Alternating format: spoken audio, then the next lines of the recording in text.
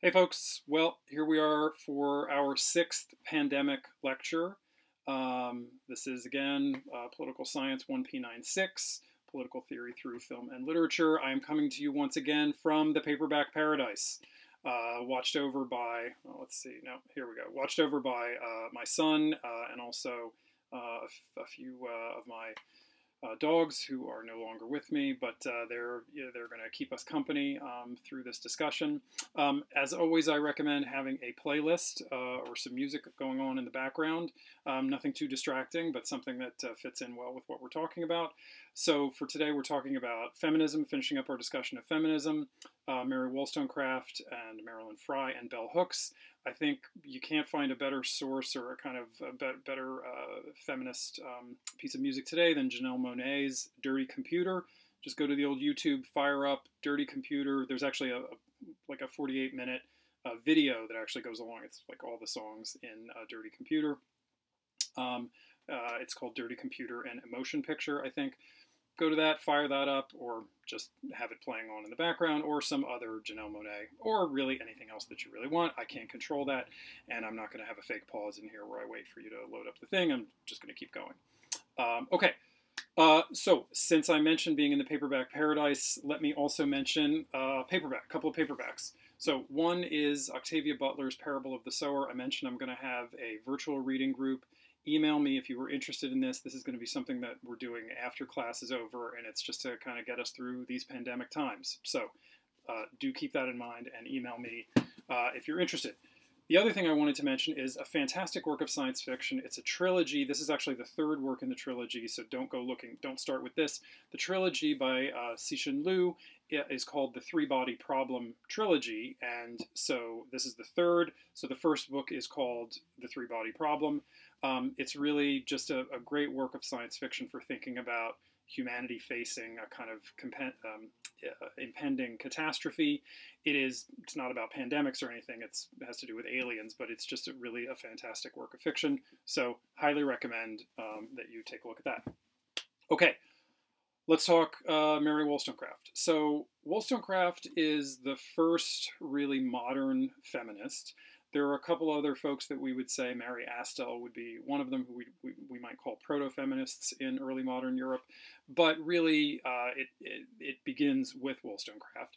She's a political theorist. She was the mother of Mary Shelley, who will be the science fiction author who writes Frankenstein. So there's always a science fiction theme to what I'm talking about.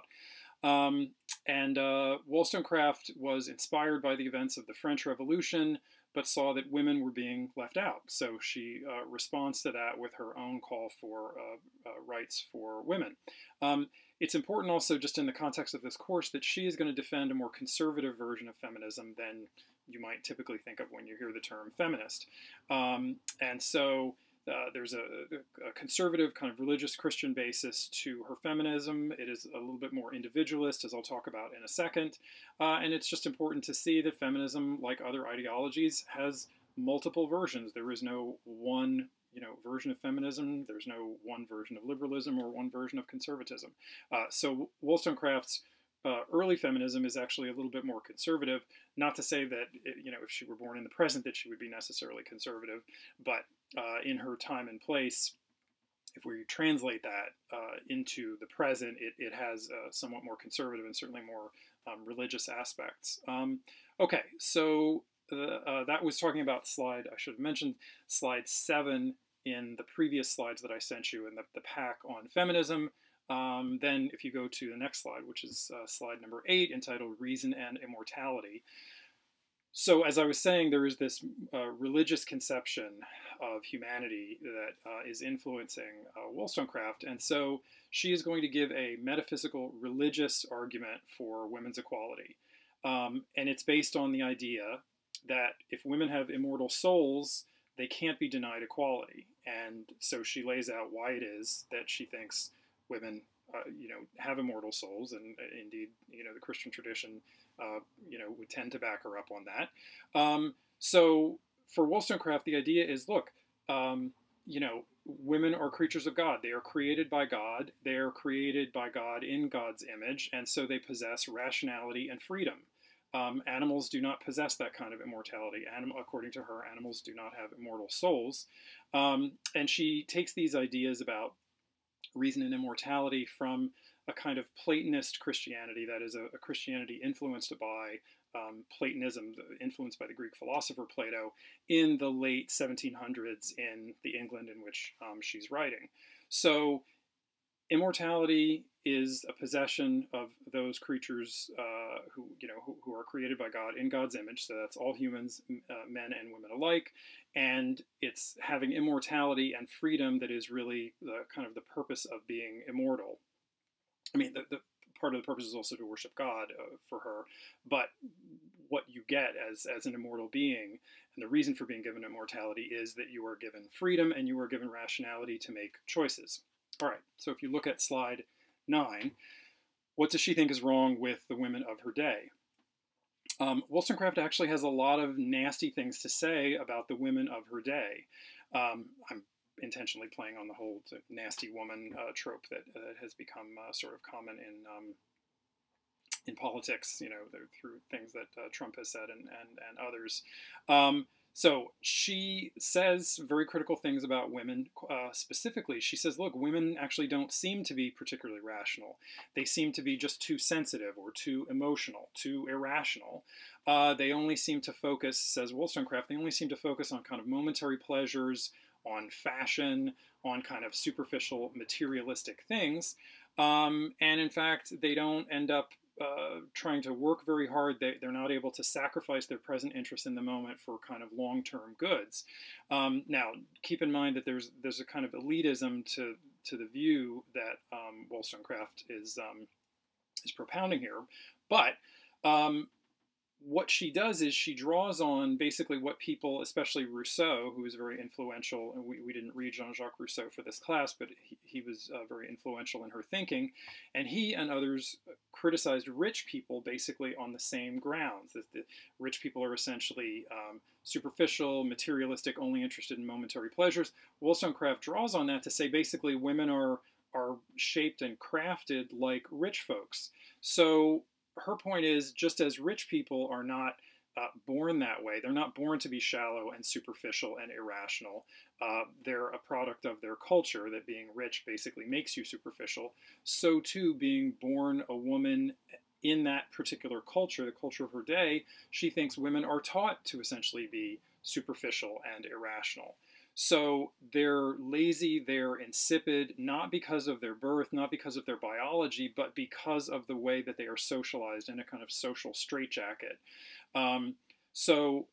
She offers lots of particular criticism of women and how women need to improve themselves, but also how there need to be these different social structures, including being granted political rights, which means the right to be represented, the right to vote, the right to own property, a number of the basic rights that we take, right to freedom of association, right to freedom of speech, those sorts of things. That's what she's talking about.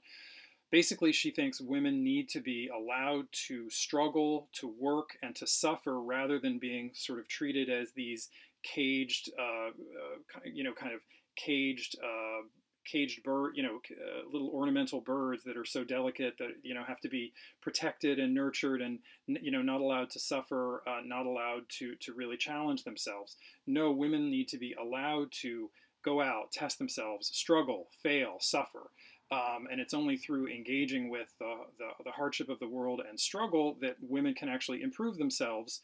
And that improvement is going to be in accordance with their freedom, so their ability to make of themselves, as they wish, through the use of their rational minds, and in accordance with the fact that they have immortal souls, just as men do.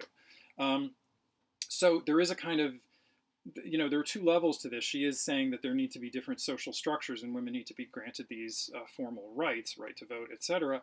But it's also about women as individuals altering themselves. And so there is this, again, I mentioned that this kind of conservative element where she, directs a lot of her criticism at women specifically for allowing themselves to be sort of cared for, but really caged in this way, socialized and domesticated in this way.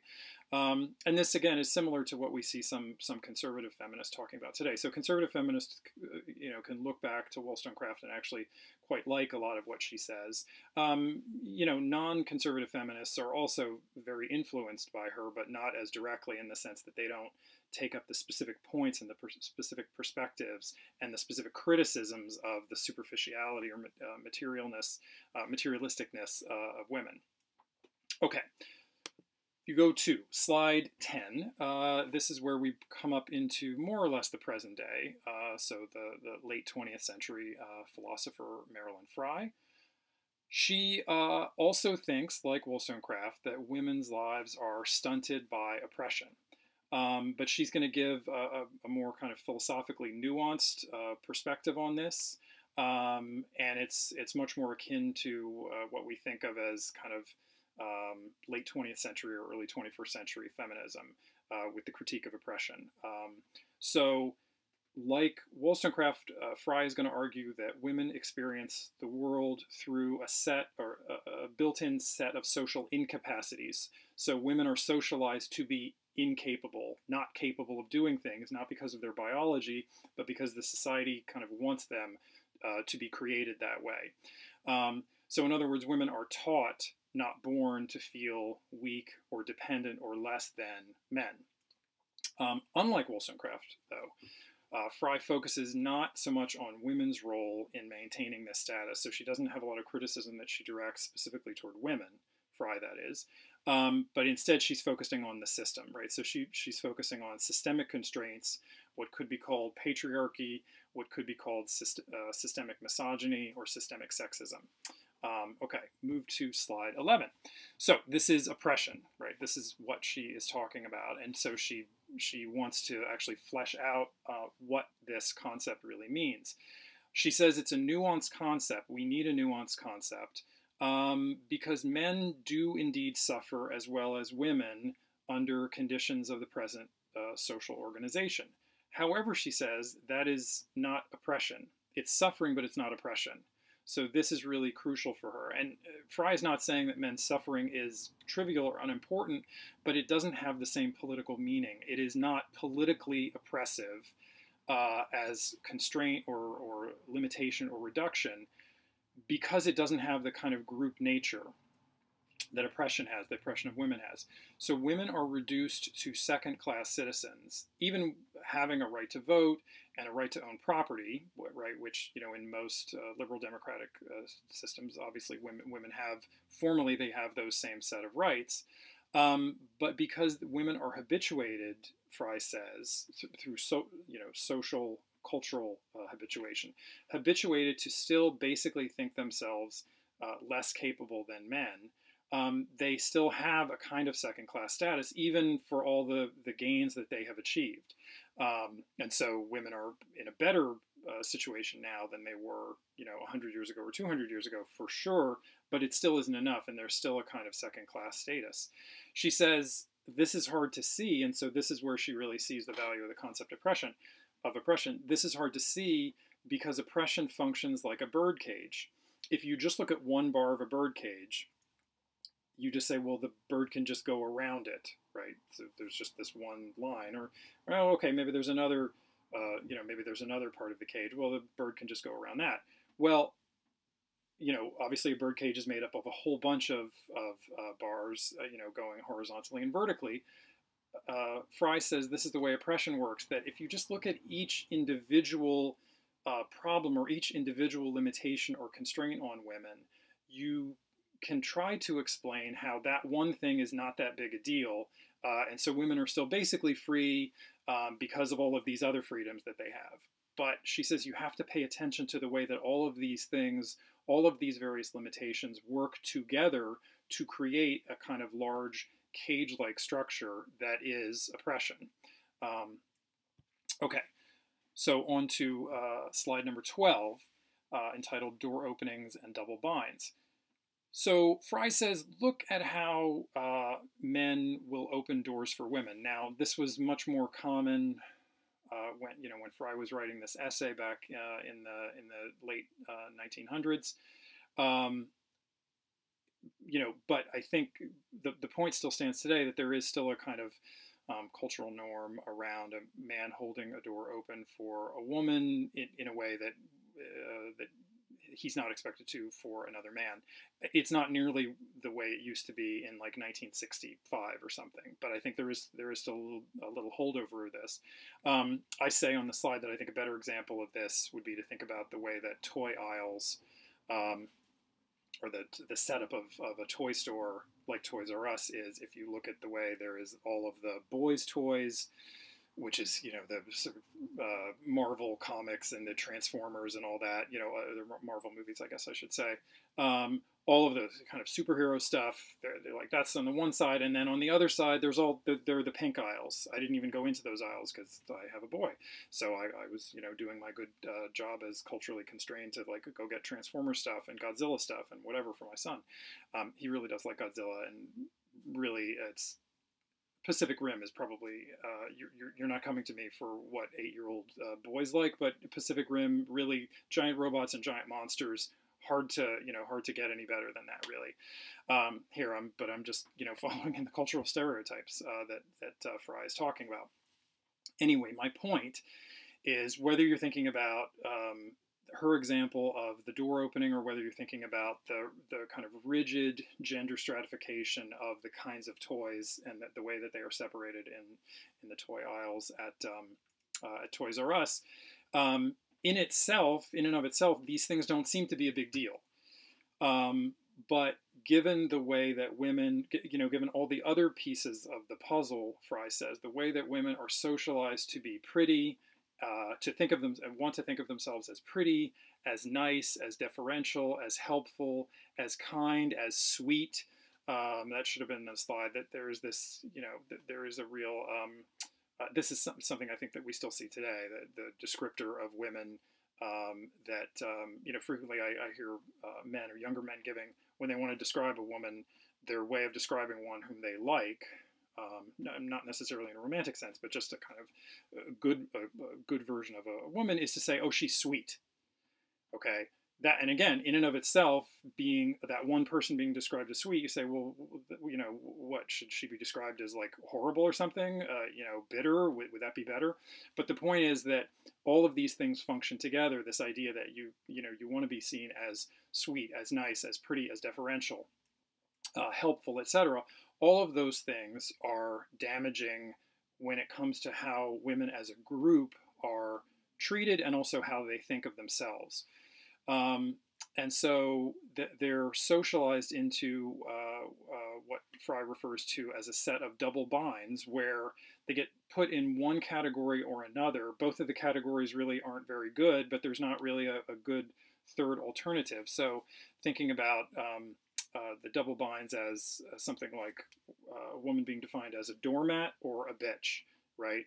Where she's either totally complacent and so sweet that she has no independent personality, or if she is assertive, she is put into the bitch category. And there's not really an easy way to mediate between those two. You're the one or the other, but either way, you're not really a kind of full first-class citizen, because you're in one or the other of those categories. Similarly with kind of sexual politics or sexual relations, slut versus ice queen, or Madonna versus whore. You know, those double binds, you lose both ways. That's the point that Frye would make, that there isn't really a kind of reasonable third way or middle ground for women. They get put into one or another of these boxes, so they're bound either way, is the point. Okay, so for Frye, so this is the next slide, slide 13.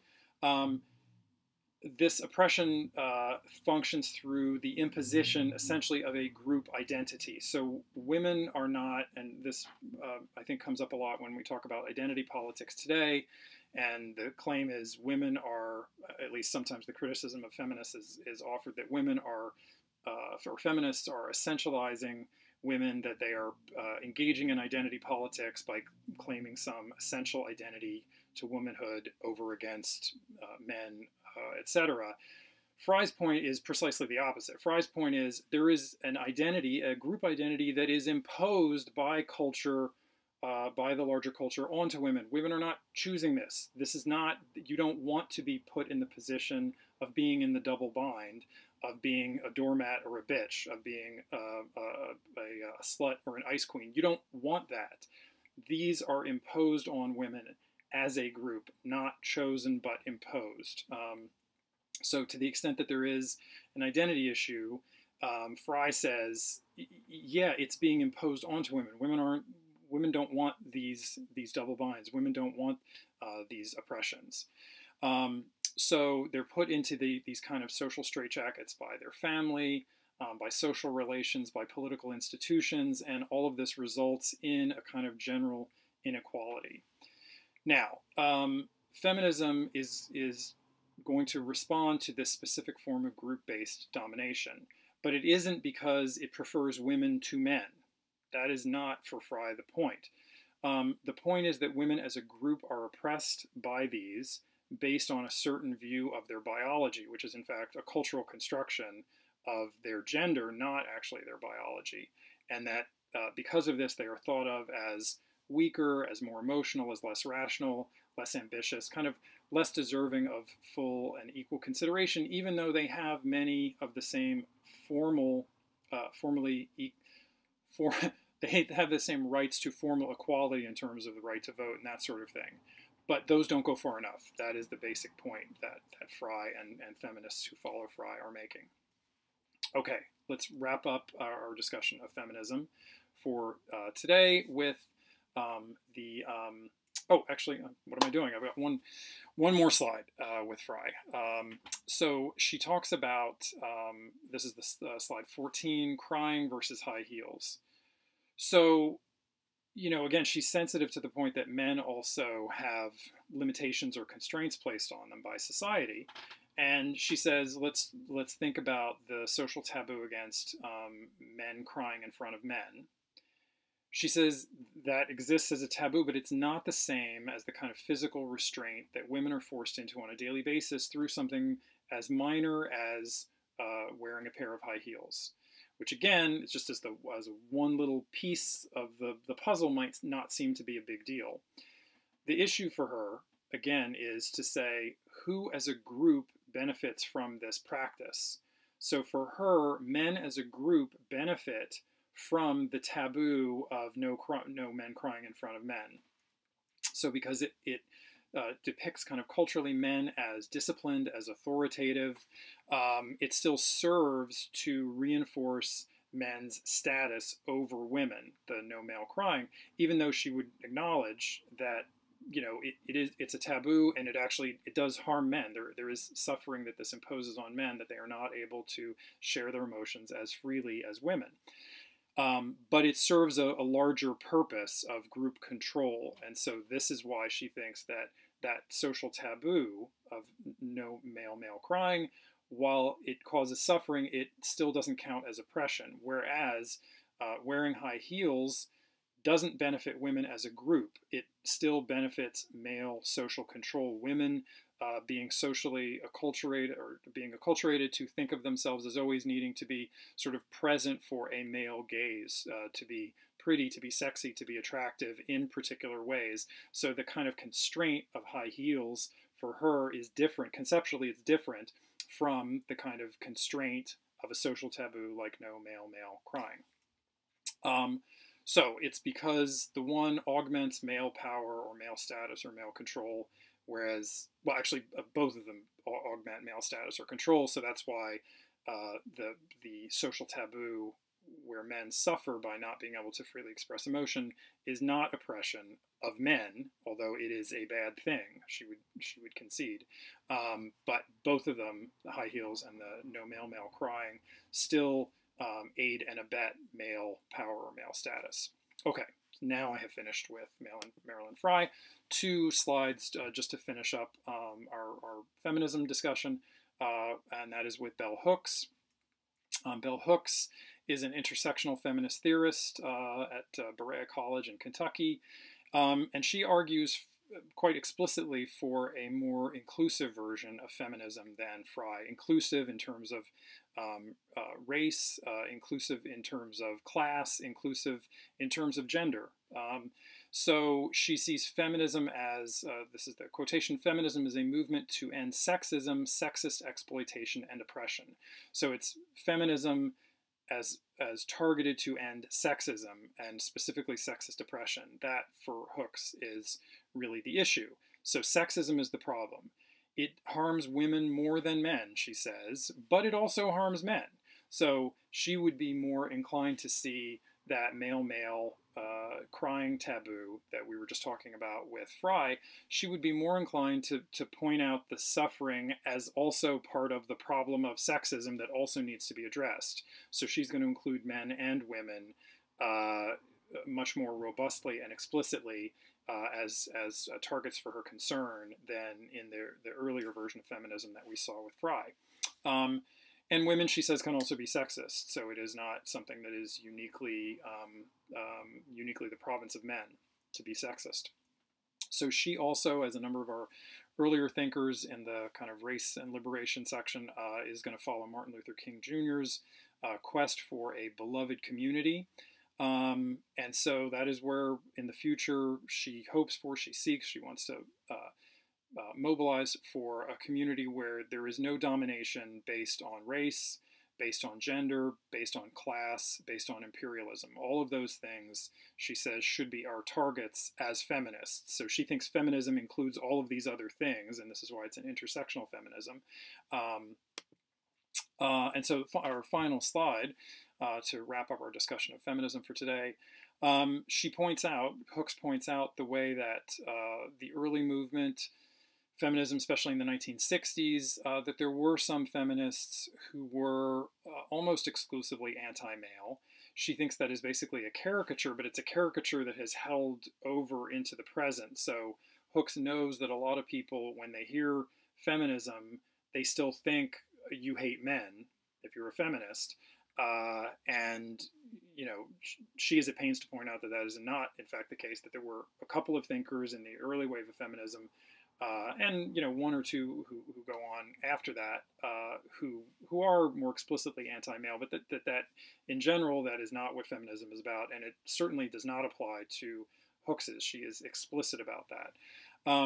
But she says there were a number of other problems with early feminists, and as much of a problem is that the early feminists, that is in the 1960s, in the 20th century, were predominantly white and were predominantly middle class. So they essentially left out and neglected the struggles of working class women and also women of color.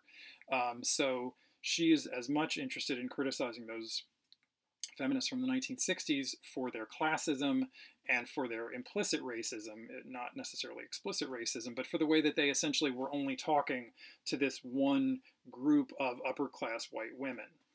In intersectional feminism, since Hooks has really continued this, so this is a fairly common aspect of intersectional feminism at the present. So these women, she says, mainly just wanted reform. They essentially wanted to collude with the capitalist system. So they didn't have a serious critique of capitalism. They didn't have a serious critique of racism. They didn't have a serious critique of imperialism, especially American imperialism in the 1960s. Again, Hooks is talking in this American context. She says these early feminists, they weren't talking about any of these things. So their feminism was essentially just collusion with the upper classes in capitalist America. They were just trying to get included into the upper class of capitalism. They weren't actually challenging any of the myriad other forms of oppression that were going on in society at that time. So she absolutely targets those as central problems with that earlier version of feminism, as well as the fact that it also neglected the suffering of men. So she's going to argue for a kind of revolutionary feminism. Now, this doesn't mean that this is explicitly violent, but she wants a revolutionary change. It can be a peaceful revolution, but it is a change that needs to occur across a whole set of systems of power: class power, race power, gender power. We could also throw in, I don't think she mentions it, it's in this piece, but we could think about disability and the way that ableism is empowered, or ableism is a kind of power structure, and also ageism, a number of other power structures. I think she would also say would have to be included, and indeed a number of intersectional feminists, include these other struggles as well, and of course LGBTQ struggles also have to be figured in here. So basically where we come to at the end of our feminist section is what Black Lives Matter is saying. So Bell Hooks's version of feminism, which she's writing quite a bit earlier than Black Lives Matter, but this is essentially what Black Lives Matter is talking about when they explicitly link themselves to feminist, anti-imperialist, anti-capitalist, or socialist critiques of capitalism, and LGBTQ, and also anti-settler colonial oppressions. So Black Lives Matter linking themselves with indigenous struggles for liberation.